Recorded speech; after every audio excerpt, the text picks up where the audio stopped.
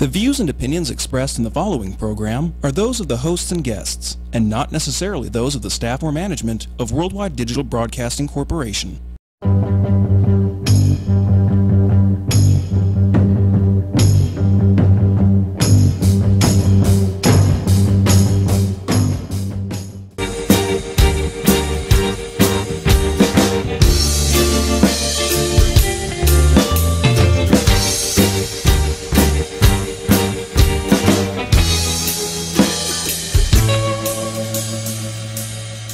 Well, my girl's got the sweetest pussy. Hey, welcome to SinCityBounty.com. We are broadcasting live from fabulous Las Vegas, Nevada, from our studios here at www.dbtv.com. And we haven't been here in 2 weeks, so it's a catch-up show. Catch-up show. Followed quickly by mustard and mayo. Or there used to be a show on one of the old stations, and they would call it Heinz. Heinz. Except that in light of recent KKK events, anything that sounds even slightly German is a little off-putting to me right now. True. Speaking of slightly German, well, I'm like, hold on. Yes, I got it. You got friend requested too? I have to unfollow Der Hogus because it's just a litany, just like a constant running rant of just his bullshit. I love you to death, man, but nobody gives a fuck about your car. He did. I thought you were about to say so we have he's got a nice car. Oh my God. We have a mutual friend who claims himself as a fascist. But we know that Francois the fascist, by the way. He's full of crap most of the time. He's a super nice guy in person. Total troll on the internet. Total. But we got friend requested today after, like a year and a half hiatus? It's been at least 2 years for me. And it's nothing but complaining. Just nothing but constant complaining. Non-stop complaining. It was hilarious. He needs to get him some vagina. Actually, what he really needs is a big dick in his butt, and that'll shut him the fuck up. You take it in the pooper, Der Hogus, and everything's better. That's what she said. We love you, Hogus. We do. We Even do if love you. Are a total We'll have to get together for canoe. drinks. You'll have to meet Der Hogus. He'll really like you. The blonde hair. Is that a dude? That is a dude. That is a dude. It's a dude with a name that could be a prophylactic. Good. It's also... Yeah. Who's calling you at this time? Don't they know you? I expect my mom to call in a minute now. She always does. All my motherfuckers, y'all ain't calling me. Nobody calls me anyway. So it's a catch-up show. Let's do your story first. The one from today. Yeah. All right. So... School has started. School has started. I now have a high schooler. So that's been fun. And school has started, and it's really great. They're really well connected online. My daughter has one physical book. Everything else is done online. But she had to sign up for this Google Classroom. And so they sent an email for the parents to be able to sign in and access it. And I did. I clicked on the email and I accepted, and I get a frantic text today from my daughter saying, "You're listed in Google. You're listed in Google Classroom as Toxie O'Shea." It says my mom is Toxie O'Shea. What did you do? What did you do? And she's at school panicking. Were you and able to change it? I had to email the teacher. So it's really bad. This is my butt sex account. Well, I said I have an account. It must have my Gmail must have been up, and it must have just connected, and that was it. But I have an account that I just said I happen to have an account that I do not want associated with my daughter's schooling. And then I had to message these guys, and I'm like, parenting fail of the year. Parenting fail, and then hashtag my mom talks about butts on TV or on the radio. Oh, that's some good shit. Thank God I haven't done that yet. Oh yeah, I think that was my first. It is my first kind of mess up with it. One of these days we're gonna walk into our school and some dad's gonna recognize us and be like, and he's gonna have jerk off face, and we're gonna know our photos are in a spank bank and everything. We're gonna be like, the deal is, if the dad recognizes and if the dad says something. I had a guy at soccer once come up to me, and he's just like, he's looking at me, he's like, hey, how's it going? How are you doing? And I'm going, did I talk to him on a dating site at one point? And I don't remember. Have I sucked your dick recently? Have we been intimate? Or do you know me from the show? Like, are you just being really friendly and creepy about it? That is one of the drawbacks. That is one of the drawbacks of having pseudonyms. For those of you who don't know, we all have pseudonyms on this show. Some of us also have multiple pseudonyms for the other shit that we do. And it gets really fucking confusing sometimes. It can. Somebody will come up to me and be like, oh my God, I love your work. And it's like, oh, which one? But that must have been totally horrifying to get that call for your daughter. Number one, she never knew. She knew the name Toxie, and only because people slip in front of her and will call me Toxie. And I'm like, hey. So she knows that, but now she knows the not that she couldn't have found it anyway online, but now she knows it all. Are you afraid she's going to Google it? No, she has specific instructions that this is when she's old enough she can watch it all she wants and find out that her mom happens to like sex. Gee, I never would have guessed. By the way, Toxie takes it in the pooper. I do. But actually, I've always said, one day you'll watch it, and then you'll just realize that it's okay for a woman to be empowered, to empower herself and allow herself to be sexual and kind of own up to her own sexuality and, to be plus size and confident. So, if she watches it, that's it. I've been a little less filtered around my kid, and so sometimes when we start talking about the show, he'll be like, is that the show you talk about sex? Yes, it is.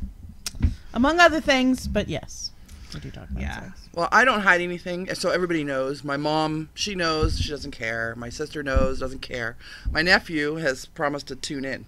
Oy. And I believe he has watched a lot of the episodes lately. So I told him, I said, hey, I'm not going to hold back. When we know you're tuning in, we are totally going to ask you about masturbating. And if you call... Just like we've done before, if you call or you want to come into the studio or something like that, we will put you on the spot, just so you know. Mm-hmm. Well, it's just like when Shaun of the Dead was in here and he said, oh, my mom, I told my mom to tune in. And then he's like, hey, my mom's on. And I'm like, hey, so how about that masturbating? Like, how does that work with the Angry Inch? I don't know. He's probably got a big dick. I have no idea. I'd ask his dad, but that's a little weird. Like father, like son.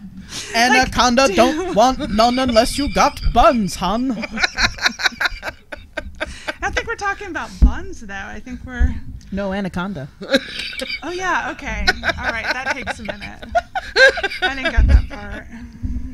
So pretty.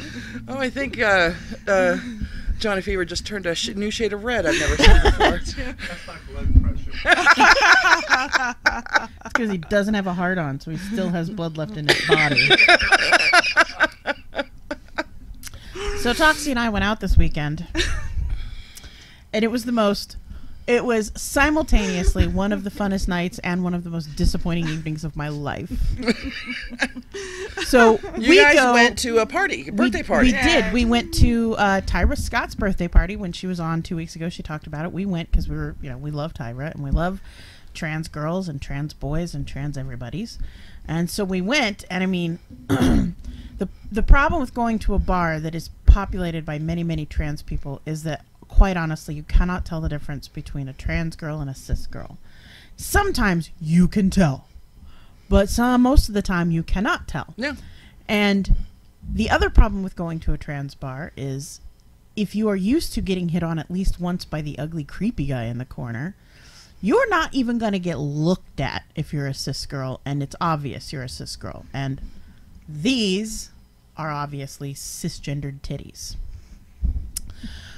I had some guy, very good-looking cowboy guy, which y'all know is kind of right up my alley. He's like, "Hey, would you guys watch my table for me while I go to the restroom?" And I'm like, "Sure." Do you have any really type of guy that's not up your alley? Because you kind of like them. Yeah. Actually, the ridiculously muscled dudes totally creep me out. Okay. Like, I can't do that. So that's like the only no-go. How about little Italian guys from Philadelphia? She likes those. Dated a couple of those. She likes them swarthy, like that whole Middle Eastern, Mediterranean. I love that Middle Eastern thing. So fucking She hot. likes them all. I do. I have fucked the rainbow, you guys. I'm just saying. Except, and this is the one thing I regret, is I've never actually had sex with a 100% black dude. It's only been with a halvesies. Halvesies. Yeah. So we go to this. I don't believe that's the term. So we go to this trans bar, and I watch the table for this hot-looking cowboy dude, and he comes back. He's like, "Thanks, man." I'm like, "Dude." and then I spend all night doing the coy over the shoulder. Hi. Nothing. He thought you were a dude? No. He wasn't there for us. He was there with one of the performers. So every dude there was there for the trans girls. Got it. They wanted nothing to do with the 3 cisgendered chicks sitting in the back. Nothing. Like, it took us forever to get drinks. It took us forever to get anything. Here's the thing. I can normally, in different types of bars, too. I know, like, because I act all, like, you know, naturally nice. I'm like, "Hey, please excuse me." Like, "Hey." I can normally just kind of work my way in and get up and get drinks. Yeah. And I stood there forever, and you guys were even going, "You still didn't get up there?" And I'm like, "No."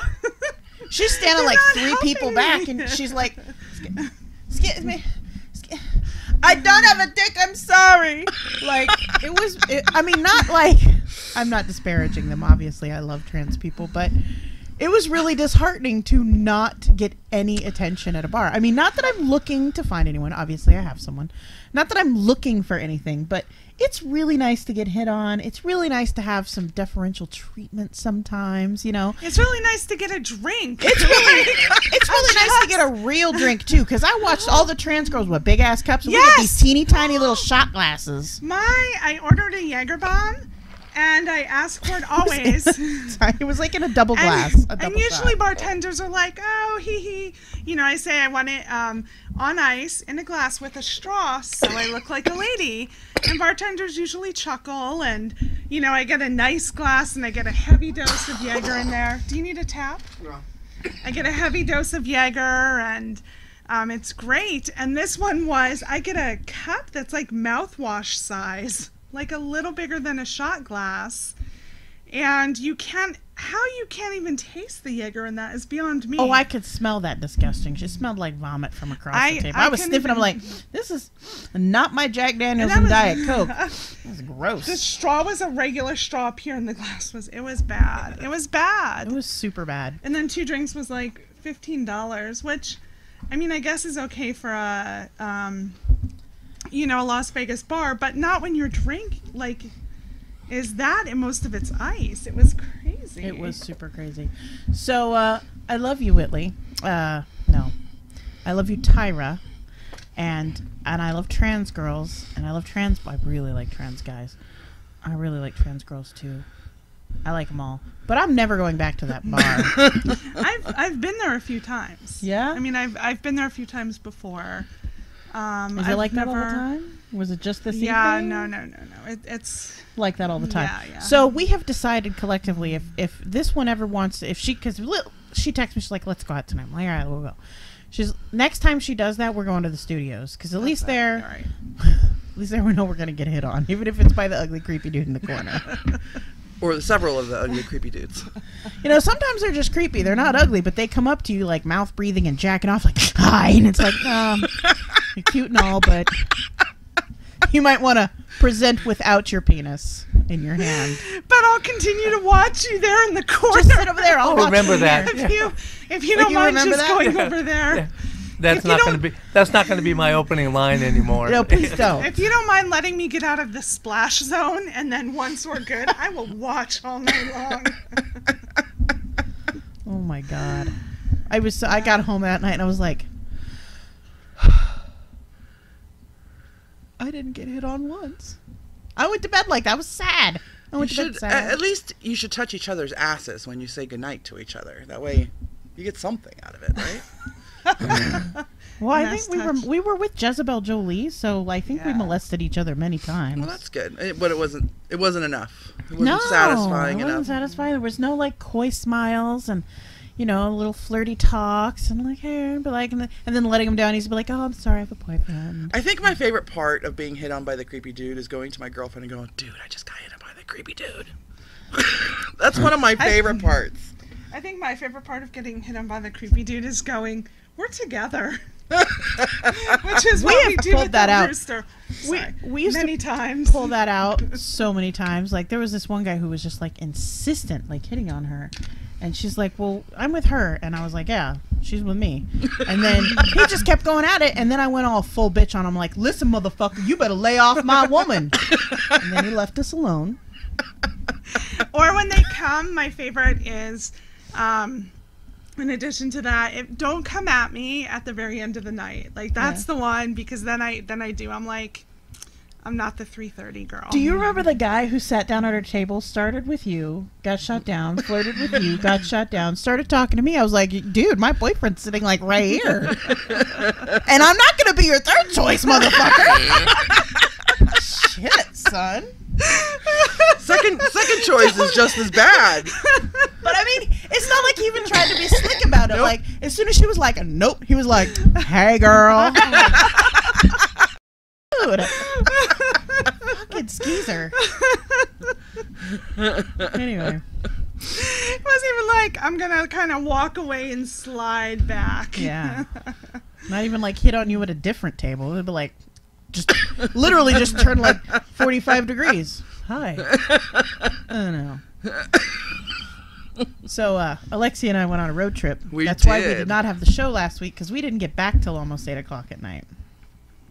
It was an awesome trip, I have to say. We went to go see the eclipse up as close as we could in Wyoming. It was so fucking beautiful up there.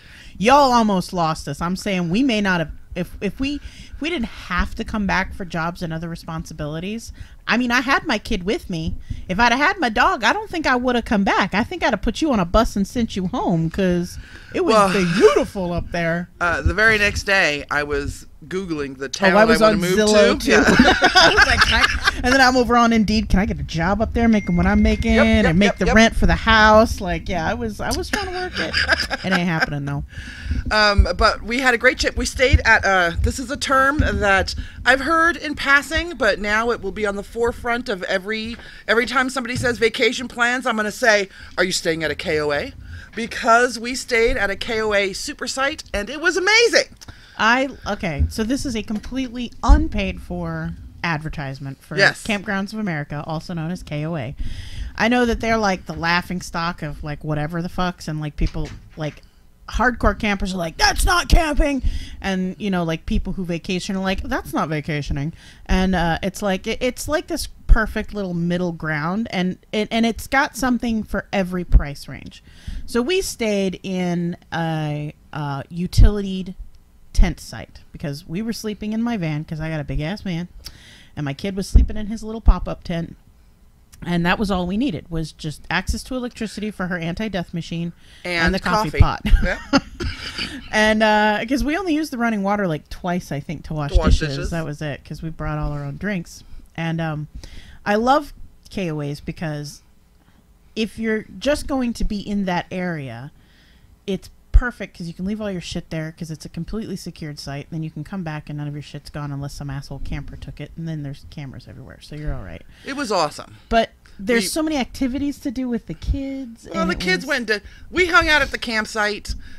We cooked over fire. They had a little fire pit for us. It was great. Mm-hmm. We roasted marshmallows. She made what was it? First night you made burgers. I made burgers. The second night she made roasted chicken with rice. It was awesome. And broccoli and steamed broccoli.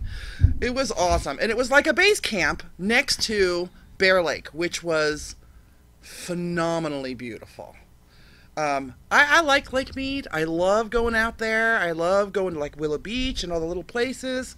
But there is nothing like seeing a lake where you can't see the other side. Yeah, Bear Lake is like that in a lot of places. It was gorgeous. And we came over this rise and boom, there it was. Never tire of that. No. And so the trip up to Bear Lake, you have to go through this little town called Logan, and right after Logan is the Logan River Valley, and that's the road you take to get to Bear Lake. And when you think of idyllic mountain road, this is the road you are thinking about. There's like tree tunnels you drive through. There's a river, real honest to God water in a riverbank rushing next to you, and not just like gurgling. It's like I've been thinking about this as I've been telling people these stories this whole week that we've been back. It's because we live in the desert, okay? Yeah, it is. I know that some of you guys around the country live in idyllic spots already. Some of you live in between rivers and all that. Whatever. We live in the desert. Like the closest I ever get to a river is when the street in front of my house floods. Right. Once a year. So we get there, we set up camp. The next day we drive up to the Wyoming area and we park on the side of the road with a ton of other people and we watch the eclipse. It's a 2-hour adventure of the eclipse. We've got chairs, we've got our glasses, which is a whole nother story. It was completely worth. We didn't even have any headaches on the way up or back, but all of the being away from home, being away from the animals, being away from, responsibilities or whatever, it was the really so uncomfortable worth it. sleeping. Oh yeah, the sleeping was bad. I do have to admit that. The sleeping was bad. But we heard while we were sitting there watching that it was raining and cloudy here in Vegas, and we only got like the last half hour of the eclipse, which was when it was leaving. And we felt so bad for you guys, but not that bad because I warned all y'alls. I've been warning y'alls for a year. I've had like a 6-month countdown going. I had a 3-month countdown going. And then everybody, like the week before, why are you going all the way up to Utah and Wyoming? For the eclipse? What eclipse? What are you, living under a rock? Jesus. So no, I don't feel bad for any of you people. Amazon, though, I'm real mad at you, Amazon. I ordered all my viewing glasses online and a pair of $30 binoculars so that we could like get all fancy with watching the thing and maybe trying to maneuver them on the phone and take pictures and shit. Thursday, 2 days before we are supposed to leave, I get a notification that my shipment date has changed on the things that I've ordered to mid-September. So we spent the entire trip, every time we stopped, looking for viewing glasses. And everyone was sold out except for literally the last guy before where we stopped to watch our eclipse. And he had some that were like from Idaho or some shit. And this shit, it was 20 minutes before the eclipse was about to start. So I bought 8 of those motherfuckers. Put a sign on the back of my car. Solar viewing glasses, $10. That's not what I paid for them. Didn't sell any, but that's okay because there's another eclipse in 6 years, and then another one 6 months after that. It was absolutely surreal. The best part for me was we watched it. It took a little while to get there to totality, but when you were able to take off your glasses and stare at the sun and see the silver ring and the little diamond part of it, it was amazing. Absolutely amazing. Completely worth any trip you decide to make in the 6 years. And then the other part that was surreal, alien-like surreal, was the dark during the day. But it wasn't dark. Like it was dark, but it wasn't dark. So normally your shadow is very faded and there's like multiple parts to it and things like that because the sun comes straight down at you, but you also have all the light reflected off the cars around you and all of the trees and the pavement and the other people. Light reflects off of everything. So your shadow is not a defined outline thing. One of the phenomenon that happens with the sun is that 90% of the solar radiation is blocked, and so the only thing you're getting is pure light from the sun there is no reflection from any other surface. So your shadow turns into an almost gruesome depiction of you as a shadow. It's your twin. It's how did my kid put it? It's like Peter Pan. It's so in the kids' cartoon movie Peter Pan, when Peter Pan's shadow, he cuts it off and he shakes it out and it's like a perfect outline. It's exactly what it looks like, and that is so surreal. And then to see, it looks like the sun is setting, but not just in the west, all the way around you. The entire horizon is on fire. Because while you may be in the shadow of the sun, everyone else further out and around you is not. And so there is still daylight over there, and you can see that daylight over there, and it is super weird. The temperature dropped like 10 degrees. It got really quiet, and then all of the like dusk sounds started happening, but almost as soon as all of that started, the sun started to come back out again. And so like it was so surreal is the word for it. Is absolutely the word for it. And I'm looking forward to the next two. Plan it for next time. We'll all go as a group. Oh, Stay at a super site, KOA super site. Well, and it's the next one will be viewable closest to us in the middle of Utah, so we don't have to drive as far. And then the next one after that will be viewable from where my sister lives in Arkansas, so we're just going to stay at her place. Yeah. We all camp on her property. She got room. So let's skip the part about getting stuck for 2 hours next to another lake. But that was fun too. On the way back. Although, do we have a good story from that? We do. We do have a great story for that. So we go back, we sleep for the night, and then the next day we're leaving to come back. For lunch, we decide we want to stop for lunch. So we're looking around. I'm looking on my phone, and we find a state park. Yuba State Park. Yuba State Park. And it's a lake.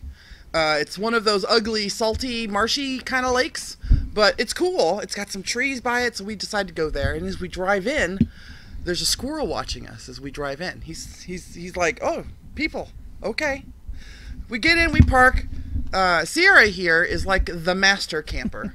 She pulls out all of her gear. She's got a tablecloth. She's got meat and cheese and bread and everything else. Condiments, Heinz to go with it. And we also have some fresh berries because everybody said when you're up there in northern Utah, you got to get some fresh berries because that's what they're famous for. So we have some fresh berries. He made a fucking U-turn for fresh berries. Just saying. And they were good.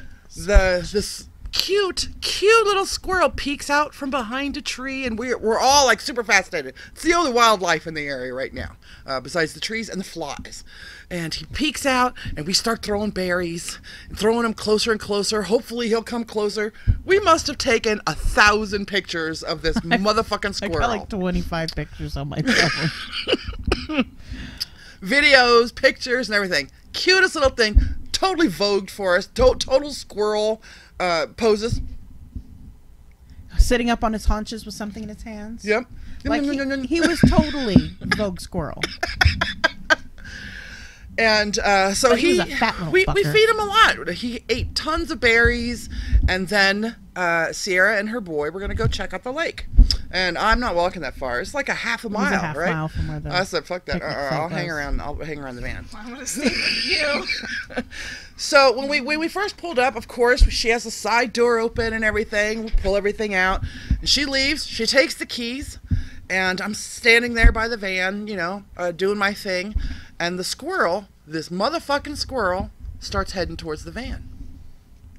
And I think it's adorable. Oh my God, it's so close to the van. No, it starts to head into the van. I chase that motherfucker away.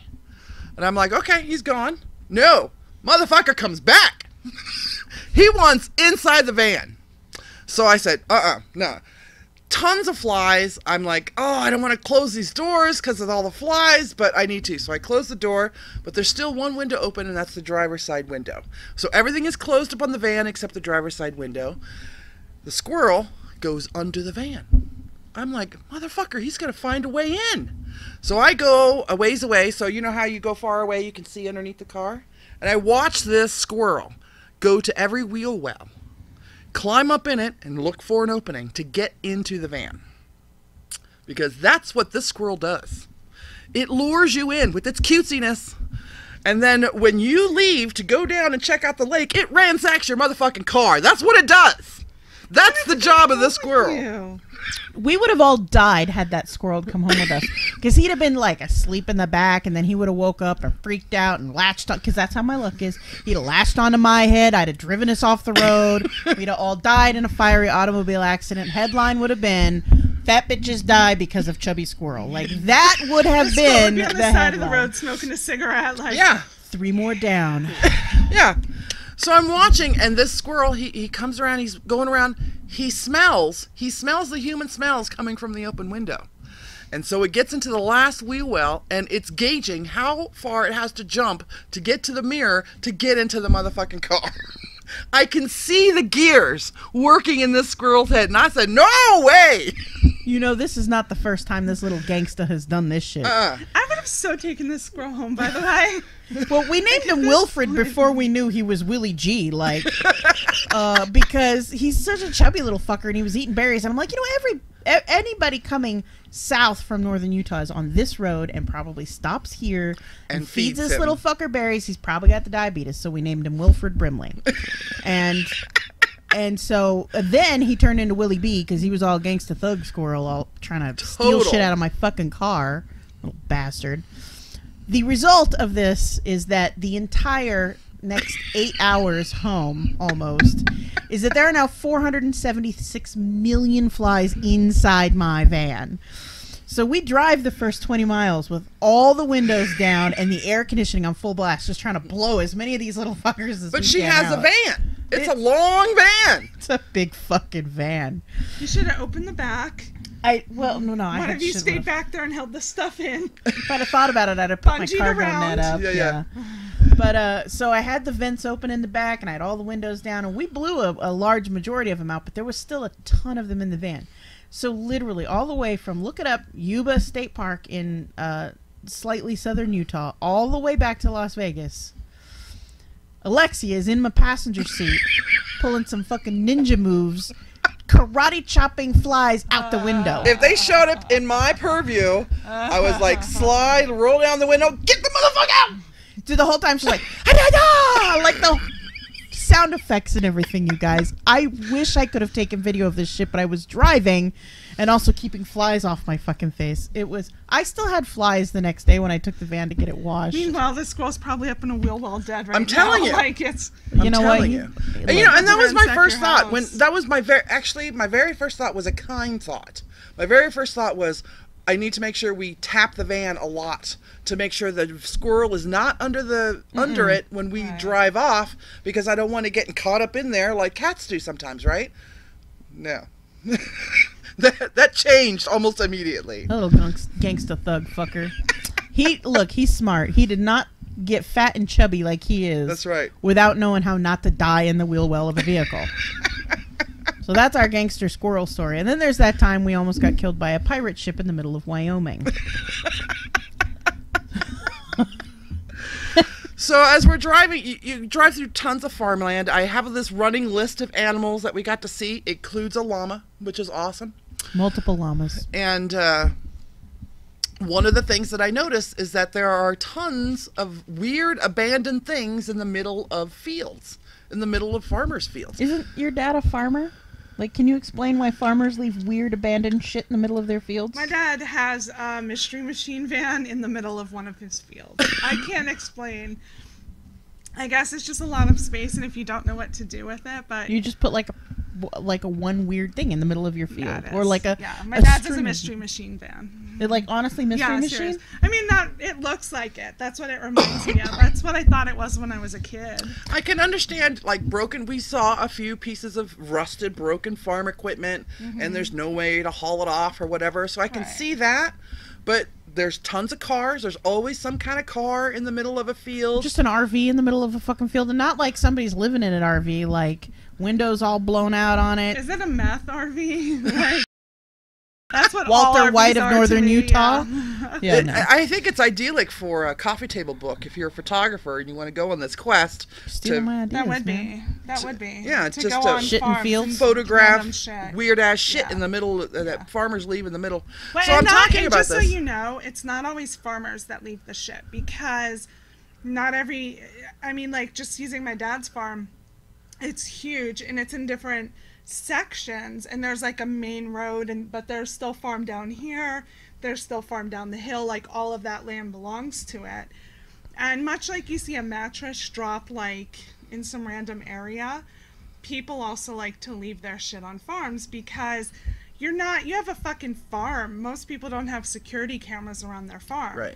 So they're like, hey, I've got to get rid of this, vehicle I stole. I'm going to drive it onto, But when the some farmer farm. goes out to get the stuff out of the fields, and there's suddenly a magic mystery machine Right. van sitting in the middle of a field, why don't you call Joe, the neighbor, to come help you pull it out of the field? Right, but what do you do with it? You have to chop it yourself. You've got to pay someone to haul it or go through the effort of hauling it. If you've got the land, just fucking So leave you it just there. farm around it? Just farm Yeah. around it.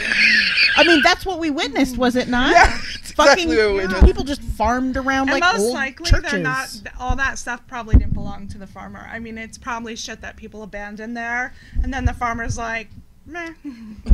So I mentioned this on the way up into Wyoming, and it was then when the weirdest stuff just started showing up, and then she almost killed us. No, it was the pirate ship.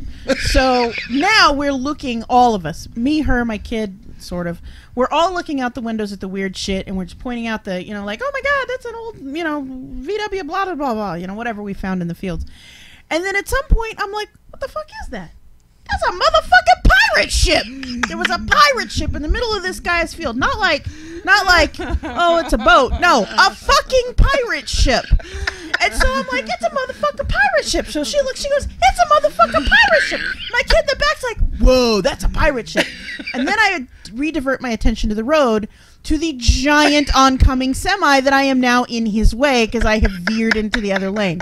And so I start screaming and I swerve back and it's like, ah! I turn back into the lane. She's screaming. The kid's like, what's going on? And that's how we almost got killed by a pirate ship in the middle of Wyoming.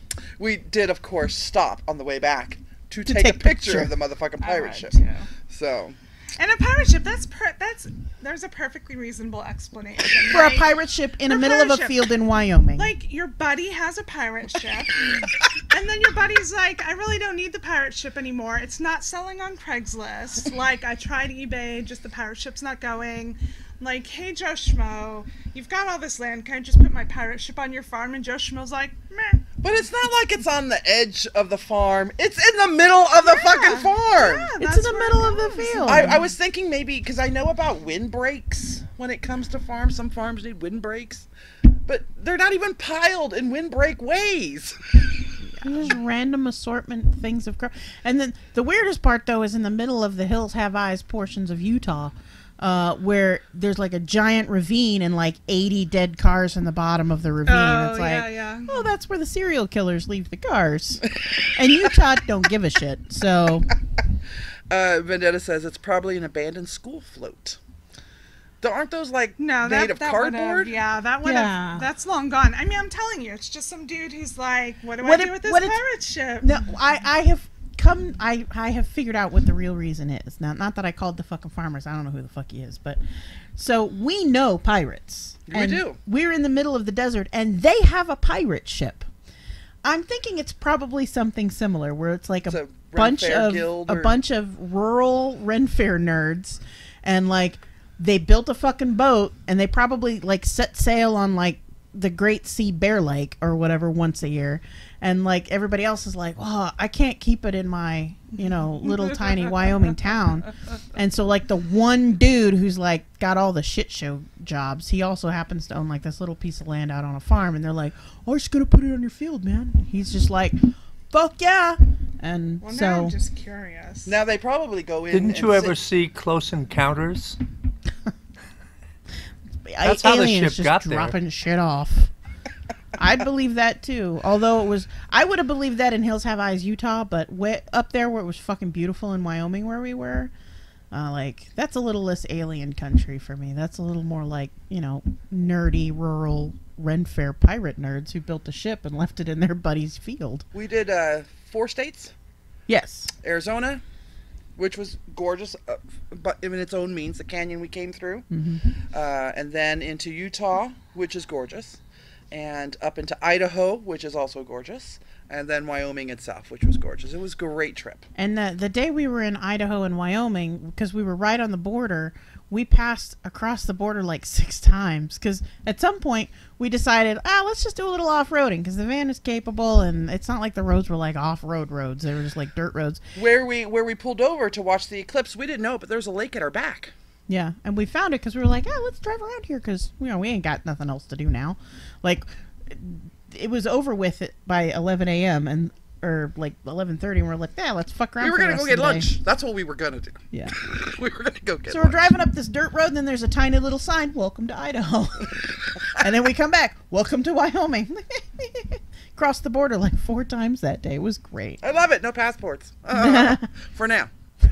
Yeah. But nobody in Idaho is going to ask you for a passport. They're not going to be like, whoa, we want to see who we're letting in here. It's fucking Idaho. I will have They're you like, to do know. you like potatoes?